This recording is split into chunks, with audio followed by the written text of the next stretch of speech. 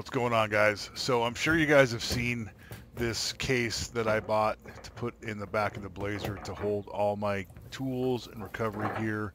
I got it about, I don't know, 6 months ago, and I thought it was going to be okay. I really couldn't find the case that I really wanted, so I settled for this one. This one that's you're looking at right here is the Plano. I got it at Sportsman's Warehouse. It was about, I don't know, 40 or 50 bucks. And it's made out of plastic, and it's, it's kind of flimsy. I wouldn't stand on it. I wouldn't sit on it. If it's good enough to hold my stuff, but it was just kind of a pain in the butt because every time I wanted to get something out of it, I would have to undo the strap and then pull it out and open the lid. And just the shape of it, where it wasn't wide enough, so I would have to dig through there to kind of find stuff. It was just not really, after using it, it really wasn't what I thought it was going to be.